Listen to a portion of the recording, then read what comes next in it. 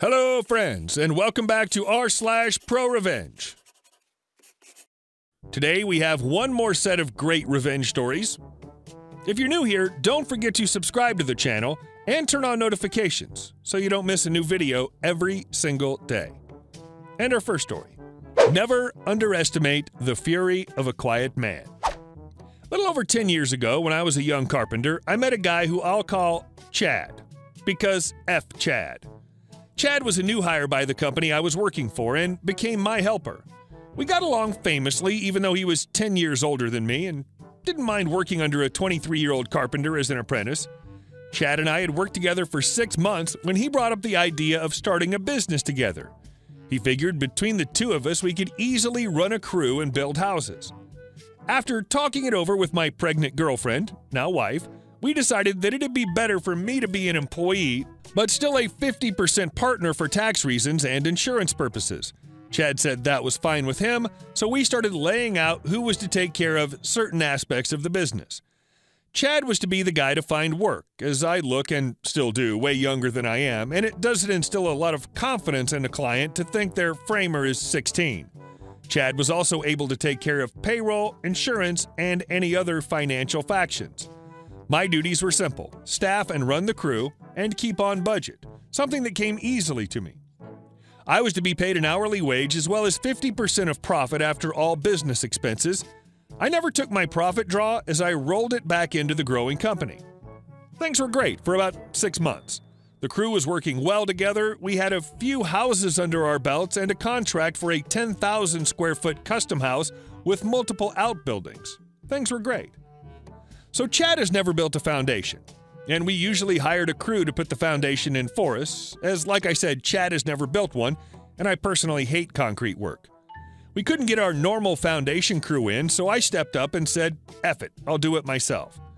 The company we were building for is one of the best custom home builders around, and doing a good job on this house could mean that we wouldn't have to pound the pavement looking for work. Work would be given to us. Perfect arrangement. Until it wasn't. Chad started spending money like it was going out of style. He sold his 2500 Chevy pickup and bought a new Jeep Wrangler. He had the Jeep for about a month before he sunk it in water while 4x4ing, and it caught on fire, mysteriously a few days later. He received the insurance payout and bought a brand new Dodge 2500 Power Wagon, which he, in short order, sunk in water within a few weeks. I never noticed the red flags as Chad and I rarely spoke face to face.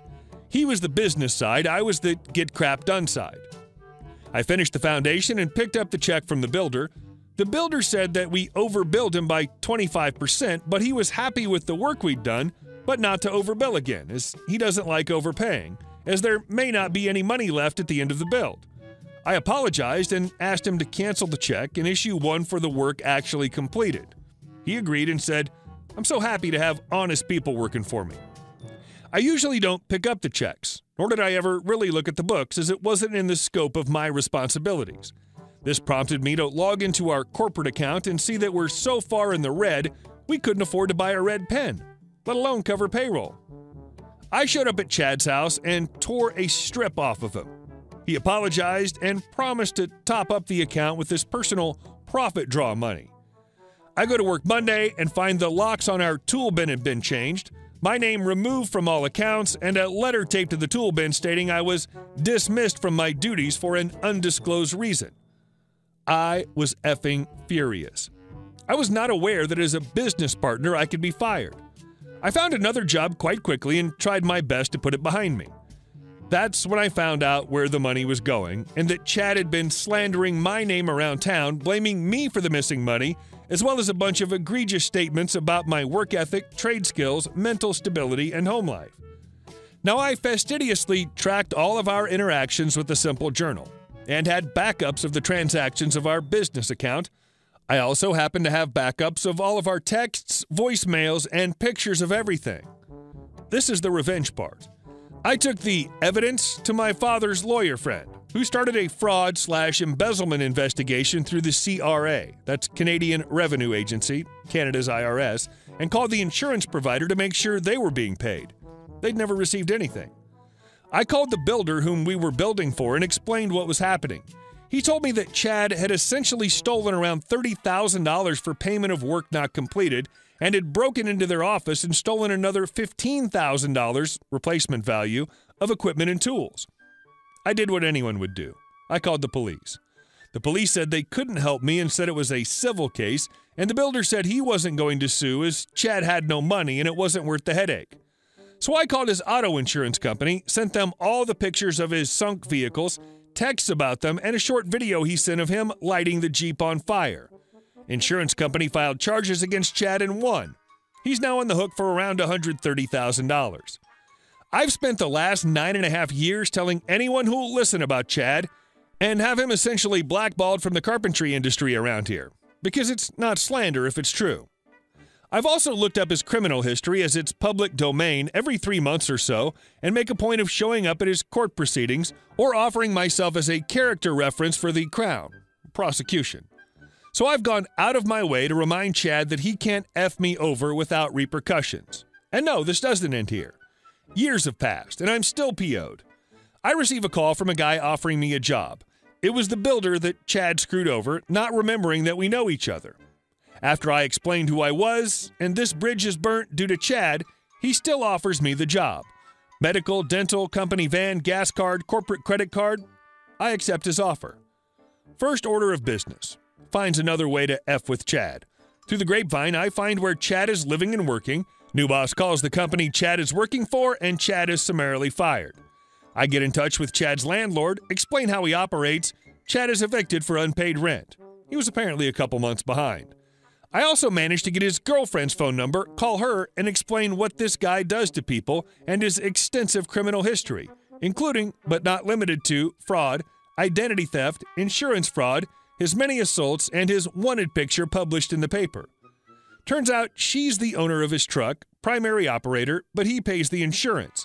He cannot insure a vehicle until he pays off what he owes for the fraud. She asked me what she should do. I say I'll take care of that. I call the insurance provider, explain what's going on, for them to tell me he doesn't even have a license anymore. They void the insurance on his girlfriend's truck after speaking to her and set up a sting with the police. I personally get to be involved as I knew what was going on.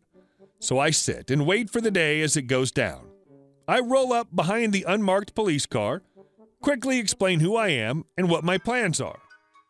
The police are thinking that they're just waiting to pull him over for driving without a license and no insurance. I say, I'm going to call him immediately as soon as I see him. So he comes cruising out and I make the call. He actually picked up the phone to call me a bunch of names and the N-word. I'm as white as the fresh fallen snow. And promptly gets pulled over. Police issue a ticket for reckless driving, no seatbelt, no license, using a handheld device. During this, the girlfriend pulls up and proceeds to give consent to search her truck. In the truck, they find multiple IDs, stolen credit cards, a couple ATM skimmer machines, and a fake police badge. He was arrested on the spot.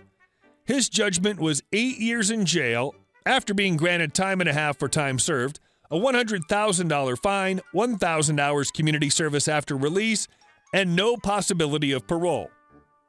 Never underestimate the fury of a quiet man. And our next story. Revenge to the tune of $50,000 plus on owner who wrongfully fired me.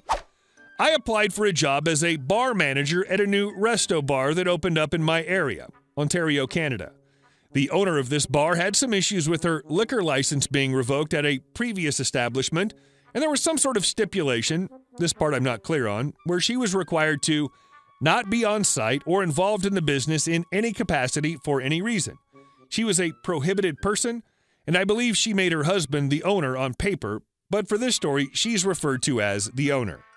Hire a manager with 5+ years experience and a Smart Serve certificate to run and be responsible for the bar in order to get another liquor license. After a short interview process, I was offered the job and told of these terms. I accepted them despite the already apparent red flags. I was a very poor student. When the restaurant/bar opened, everything fell apart quickly.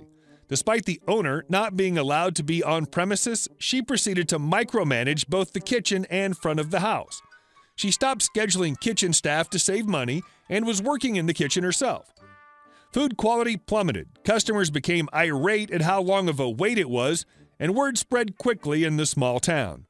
Eventually, a select few regulars became our only customers.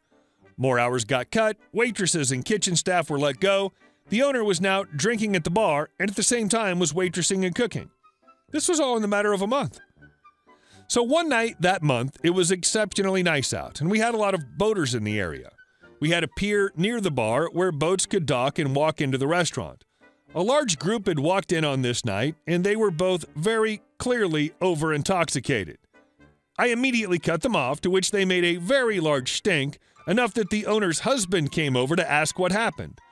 I explained that I had cut the group off and wasn't going to serve them, to which the owner's husband decided to take their drink orders and serve them anyway. Obviously, money was tight, so they didn't care about the rules.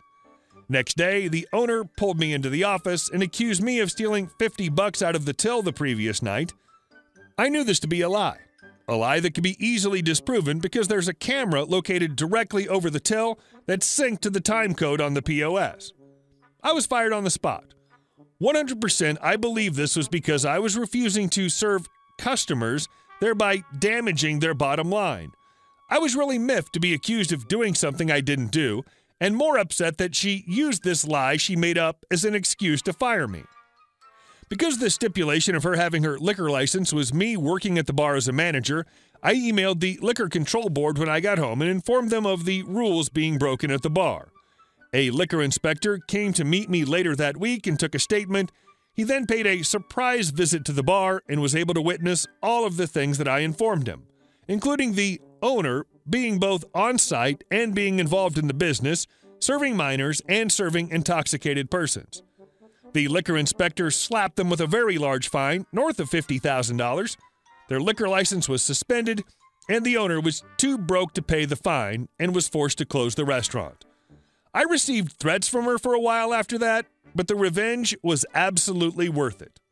Hey guys, thank you all for watching the video to the end, and I'll see you in the next one.